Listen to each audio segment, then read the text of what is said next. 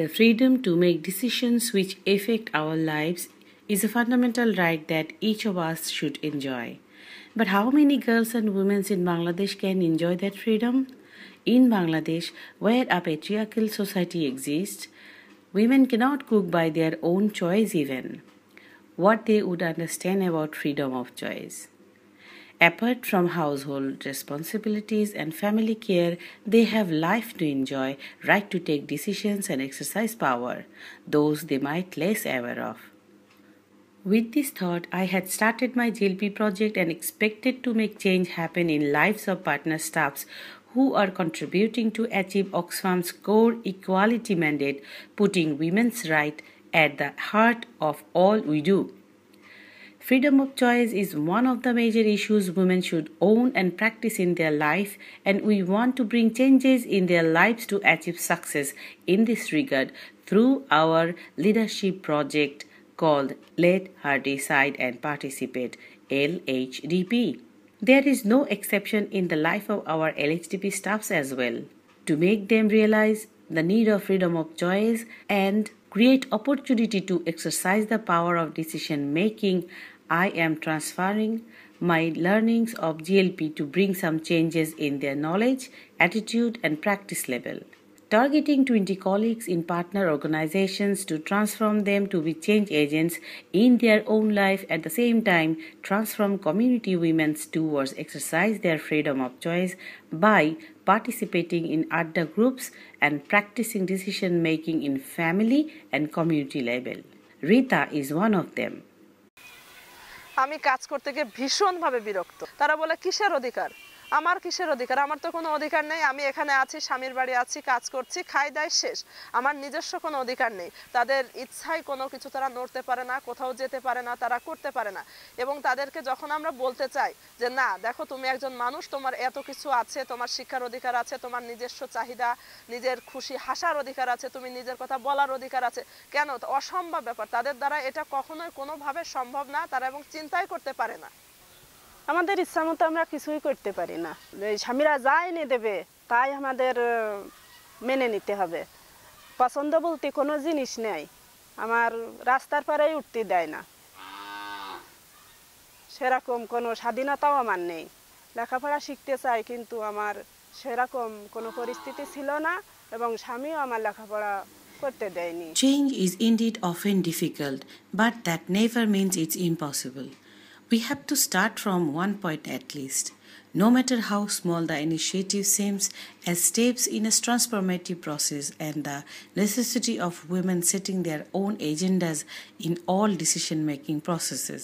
আমরা যখন 2 বছর আগে কাজ শুরু করি তখন আমরা ফিল্ডে যেয়ে দেখেছি যে নারীরা কাজ করছে, তারা বিভিন্ন প্রোগ্রামে ইনভলভ হচ্ছে, কিন্তু তারা আসলে ফ্রিডম অফ চয়েস কি এই বিষয়টা তাদের চিন্তা চেতনার মধ্যে ছিল না, বা সেটা তারা প্র্যাকটিসও করতো না। ফ্রিডম অফ চয়েসটা তারা কিভাবে তাদের জীবনে প্র্যাকটিস করছে, তখন আমরা এটা নিয়ে কাজ করলাম এবং তাদেরকে বোঝালাম যে আসলে তারা কি জন্য সিদ্ধান্ত নেবে, কেন তাদের পরিবারে এটা দরকার, তার হাজবেন্ডের সাথে তার কিভাবে নেগোসিয়েশনে আসা দরকার। কিছুটা হলে পরিবর্তন আসছে এবং নারীরা এটা নিয়ে ভাবা শুরু করেছে।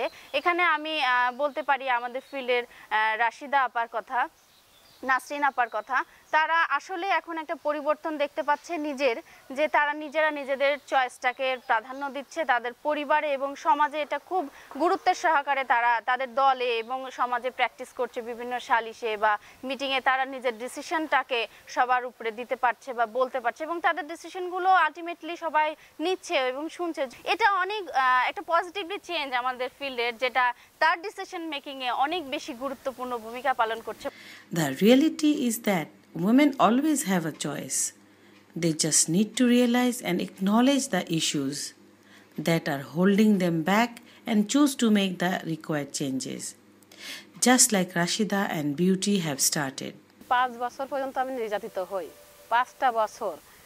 আমার এমনকি আমার একটা বাচ্চাও উনি আমার রাখেন না, এরকম পর্যায়ে ছিলাম আমি। আমার মন অনেক কান্নাকাটি করতো, বাপের বাড়ি যাতে দিত না, তখন যাইতাম, জাতি পারতাম না। বাচ্চা প্রেগনেন্ট তবুও না আমার অনেক নির্যাতন করেছে, আমি অনেক সহ্য করেছি। আমি আগে এরকম নিজের মতো করে কোথাও বেরোতে পারতাম না, আমার যাইতে পারতাম না, আমার বাধা দিত। এখন আমি যখন খুশি তখন আমার বাপের বাড়ি কেন, বোনের বাড়ি কেন, আত্মীয় স্বজনের বাড়ি আমি মনে করেন যশোর ছবি দেখতে আসবো, তাও আমার কোনো বাধা বিঘ্ন কিছু করে না আসে। এই যে আজকেই বলতেছি আমার 4টে কিষান আছে বুঝছেন, তা আমি বলতেছি যে আমার আজকে তো অফিসে যেতে হবে, তাহলে কি করব? তা কাছে যে রান্না বাড়া যা করতে আমি করে গোছগাছ করে নিব, তুমি চলে যাও। আমি সেভাবে কিন্তু আমি এই যে বাড়ি থেকে বেরোয় চলে আসছি। সারাদিন থাকলেও আমার কোনো বকাঝকা করবে না, আর আমার কোনো বাধা বিঘ্ন আসবে না। অধিকার সবারই সমান, নারীরও যেমন অধিকার, পুরুষেরও তেমন অধিকার। কাজে অধিকার হইতে তাদের বঞ্চিত করা এটা আমার ঠিক না, আমি তাই মনে করি। আমার বাবার বাড়ি বিয়ের আগে অনেক কন্ট্রোলে ছিলাম আমি, কিন্তু শ্বশুর বাড়ি আসা সবার কন্ট্রোলে মানুষ কতদিন থাকতে চায়?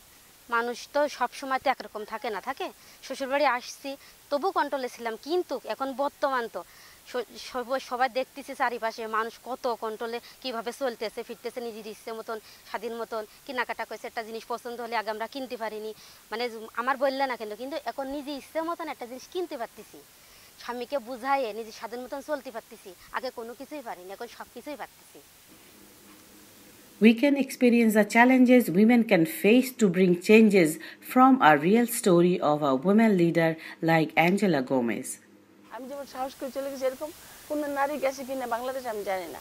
সিদ্ধান্ত নিলেও মনে মনে বাস্তব রূপ দিতে পারে না। সমাজের মানসিকতা পরিবর্তন করতে হবে, কোন মেয়েদের বিশেষ করে তাদের দক্ষতা অর্জন করতে হবে। পরিবার থেকে শুরু করে সমাজের, সরকারে সব কিছু তার বিরুদ্ধে, তার পক্ষে তো কিছু নাই। আমার বিরুদ্ধে কত ধরনের এলিগেশন এবং কেস 3,500-এর উপর আমার বিরুদ্ধে হয়েছে। এটাকে আমি প্রত্যেকটা চ্যালেঞ্জ করেছি, কারণ আমি নিজে সচক্ষে দেখেছি যে নারীরা কত পিছিয়ে আছে, কত অদক্ষ, কত নির্যাতিত। Rashida, Shahida, Beauty, all are fighters who are continuously fighting for their rights by exercising freedom of choice, decision making in family and community level. Their transformation as change agent through the path of leadership has been unique for withstanding life struggles at home as well as at outer world. Change may not bring happiness always, but generate many opportunities from which we could benefit. Women groups from community are creating that opportunities for the next generation by exercising their freedom of choice.